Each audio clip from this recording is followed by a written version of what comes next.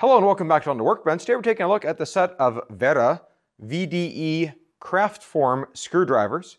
So we're taking a look at these for a couple of reasons. Number one, I've been needing a set of VDE or electrical screwdrivers for a while. So if you don't know what that means, hang on. We'll get to that in just a moment here. And I thought I would buy some Wera screwdrivers this time, just to kind of change things up here a bit. And so if you look at the back of the box, you can see a couple of images here that kind of transcend volt languages here. And these are primarily intended for electrical use. And so the first thing I notice here out of the package, we've got a little plastic sleeve that we can remove. And now with that plastic sleeve off, I can open the box up, something like this. And then in here, the kit includes a pegboard, or really I guess it's just a wall mount screwdriver holder. I thought it was going to have some pegboard hooks into it, but it looks like this has to be screwed into a wall or affixed to a couple other pegboard hooks. And this can hold 7 screwdrivers. And in here, in the separate box over here, we find our VDE screwdrivers. So what makes these special is the shank of the screwdriver here, all the way up to the grip and beyond, is electrically insulated. So that if you touch something that is electrically conductive with the tip of the screwdriver, it is not, in theory, supposed to come back to the end user to help shield them from an unwanted electrical shock. So I've got some work I need to do on my household standby generator, and one of the final steps in that is adjusting a voltage regulator. Now, in theory, I shouldn't need screwdrivers like this to do that, but I thought it would be better safe than sorry, so that's why I picked up this kit. So this kit at the end, you can see there's a large number 2 at the end there for a Phillips number 2. And we'll see if you can see here how there's some laser etching here at the very tip.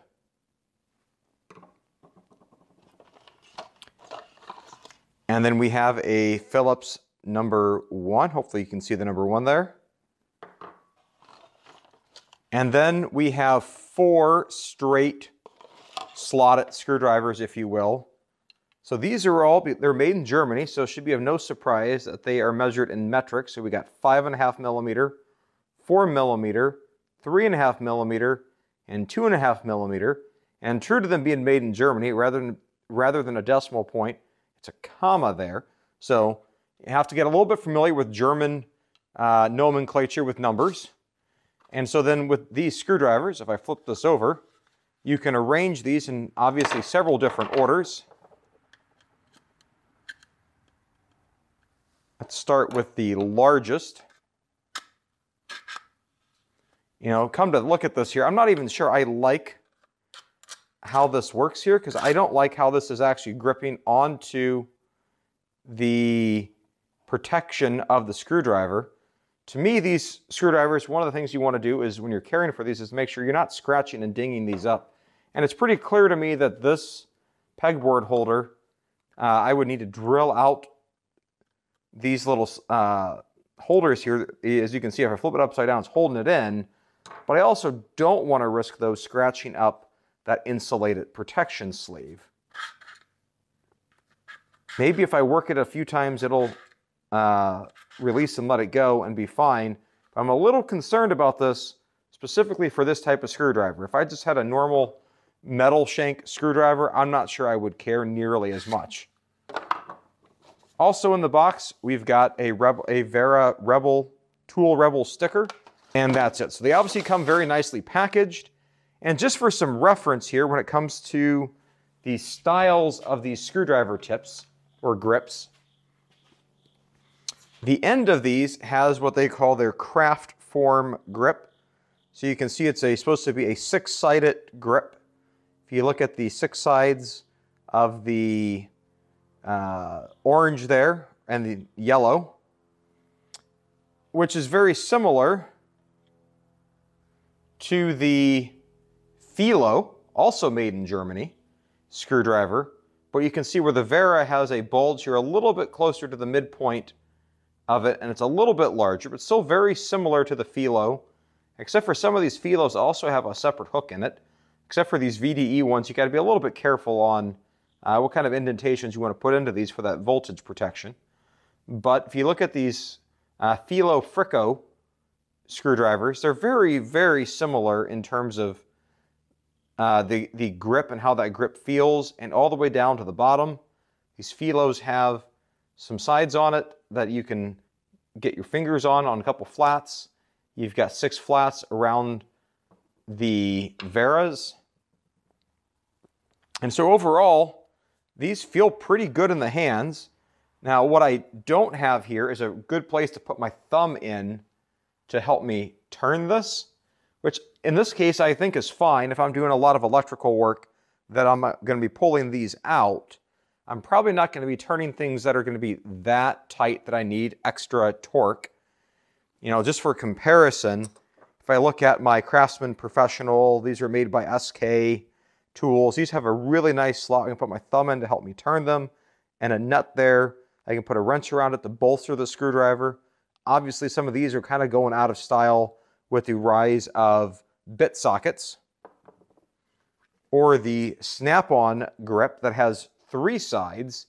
This might be one of my more favorite grip styles, because you've got a good spot for your thumb, and your hand can wrap around it to be able to torque the grip to give you a good torque, or in this case here, this is a radiator pick.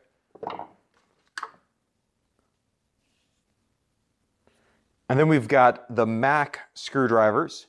So the Mac has basically 4 of these indentations you can go around. Also relatively comfortable. I wouldn't say it's nearly as comfortable as a Snap-on, but definitely works and is quite capable. And if we look at the old standby Craftsman USA plastic handles here, these also have 6 sides, kind of like the Weras, and obviously they're hard handled. So I thought these Weras, when I came to shopping for electrical screwdrivers, I don't really have a good way to test this, nor am I sure I want to, as I wanted what I felt like would be a good, solid, reliable brand of electrical screwdrivers if I'm looking for that protection. I didn't really want to cut any corners, and I wanted to go for something that I knew would be quality. And I'd also heard a lot about these tips on these screwdrivers. As you can see, the laser etching on the Phillips, and even the slotted screwdrivers, if you can see here on the larger one, has some etching on it. All the way down to the smallest 2.5 millimeter slot, it is still etched as well at the end for that precision laser tip. Now for some fun testing the tips, I've got a Phillips number 2 screw that I dug out here, and we're going to do some quick comparisons. So first of all, I've got a number 2 posi drive, which is something I've always loved, and I've got a video a while back. I see I put a card up in the corner about how well these posi drive screwdrivers can actually grip Phillips head screws, and this kind of falls off here, even though it is posi drive. I've got my Phillips number 2 Craftsman Professional. This obviously has some age on it, so the tip isn't quite perfect. We're going to seat that in. It seats in deeper than the posi drive does, and that holds a bit, but falls off relatively easy. And the same brand new screw, if I put on the brand new Wera, holds remarkably well. Obviously, it helps that the tip is brand new, and the real test will come after using these for a bit to see how well these tips hold up. But just right out the door, I've got to say, I'm pretty happy to see that indeed these tips do live up to some of the hype that I've read about for working. And so for about 30 bucks, I was not about to go out and cut corners and buy the most budget-friendly electrically insulated screwdrivers. That's why I opted for these Weras. And I thought for just a little over 30 bucks, you get a complete set of 6. Obviously, there's a few more sizes I don't have, like a Phillips number 3, but I think this probably covers 90% or more of all applications that I might want to reach for these for. The other thing I'm going to do with these is storing these separate from my normal screwdrivers, is I just want to make sure I'm protecting the insulation in here, and these aren't getting dinged up and put into a bucket full of other tools that might damage or destroy the electrical insulation on it, which is what makes these valuable. Otherwise, they just turn into just an ordinary screwdriver, which is fine. Nothing wrong with that, but you can also buy cheaper sets of Wera screwdrivers that are the ordinary. And as is typical, this reddish, orange, and yellow seems to be a pretty typical combination for these electrical screwdrivers, regardless of brand. but it's also important anytime you come across a set of these that you inspect them yourself for care before you use them in any situation involving live electricity. So if you've got a set of these and have good experiences, bad experiences, we'd love to hear about it down below. Thanks for watching, and as always, have a great day. Bye.